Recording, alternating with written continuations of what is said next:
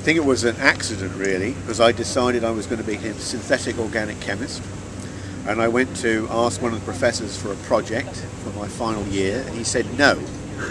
So the next day I bumped into Ray Freeman and I asked him for a project and he said yes. So the rest is history. So I would have been an organic chemist. So I think the first experiment was to switch on the spectrometer, which was an iron magnet one, and try and shim it to get some good results. And by a complete fluke, after about 10 minutes, it was perfect. And I showed Gareth Morris the spectrum, and it's the only time I've ever seen him surprised by anything I did.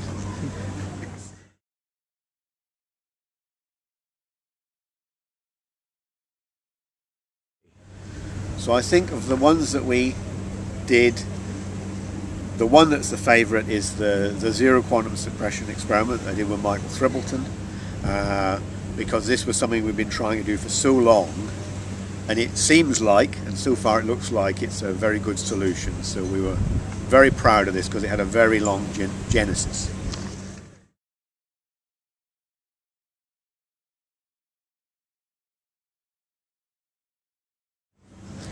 So I'm working on some more general chemistry books at the moment, but I have been thinking about whether there would be a chance to make another NMR book. Maybe something a bit more theoretical, but I think it might be a retirement project actually.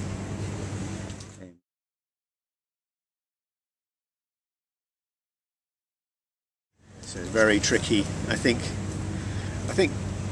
you need to, obviously you need to be interested in it, you need to be passionate, you need to work hard, and you need to think carefully about things. And I think in particular it's important not just to follow the trends. The problem is these days is you kind of get forced to follow the trends because that's where the money is. So I think it's very difficult these days to follow a successful scientific career, because it's much more about promoting yourself than sometimes it is about the quality of the science, I regret to say.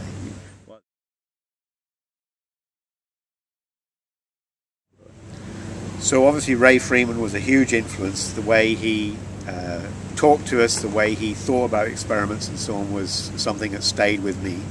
And in particular, that Ray always had this thing that being able to get other people to understand what you were doing, to be clear, was very important. And I think that's really stayed with me as the kind of leading.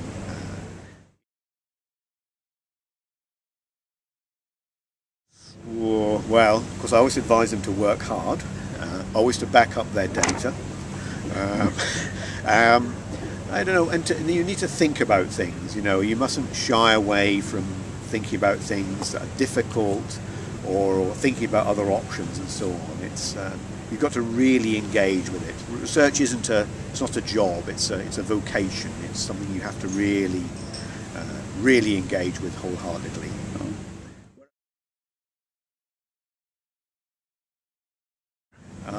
Well, of course I have very little time because I'm such a busy person. But the thing that I like doing, rather oddly, is just to go running, just for recreation, not very fast. I find it very relaxing, and it's my favourite thing to do when I've got the time.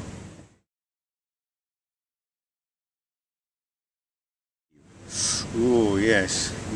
Well, I think if I had to do something academic, I would probably be a writing project. And the thing I'd really like to do is spend some time getting myself up to speed with producing really good online resources, things with animations and so on. If I didn't have to do anything academic, I think it probably would be some travelling in mountainous areas, because I've not had a chance to do that for a long while. And being in a place like this, you realise that the mountains are fantastic, and I'd like to have some time to really enjoy that.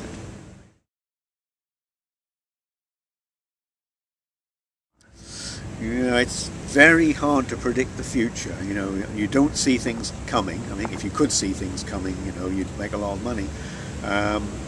But I think the thing is that it's always been in NMR, and I think it remains the same. It's the technology and the theory and the applications. They just feed on one another all the while. you get someone who wants to do something new, then some enabling technology comes along, and then suddenly you can do it, and then people think, well, if we can do that, we can do something else. And it really, I think that's always been the way it is, and I think that's going to continue. There doesn't seem to be, any limit. It's amazing. People have predicted the demise of NMR for years, but it's not true. It's never happened. I don't think it's going to happen.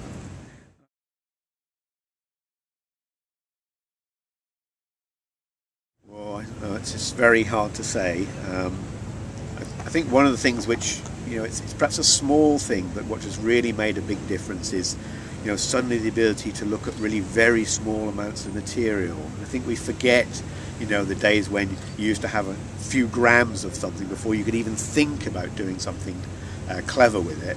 And now you can do something on tiny amounts of material that would have been unthinkable years ago. And I think this has actually made a huge difference. It's a small thing, but again, it's one of those things where the technology has really pushed the subject along.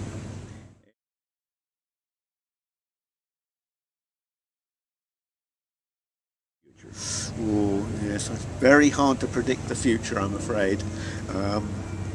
And I would really say I have no idea. I think probably at the end of the day.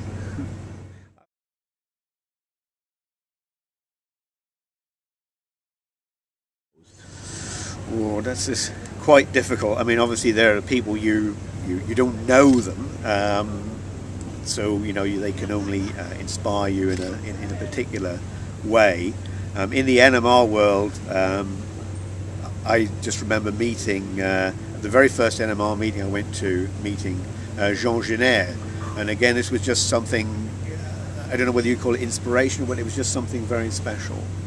And also some years later, I met Dorothy Hodgkin, who was one of the pioneers of crystallography. I know that's a word we're not allowed to say in an NMR meeting, but again, just to actually sort of meet this person and talk to her and just to be in the presence. I mean, this is sort of generalized, it's inspiring in a sort of very general way, rather than for anything particular they said or did.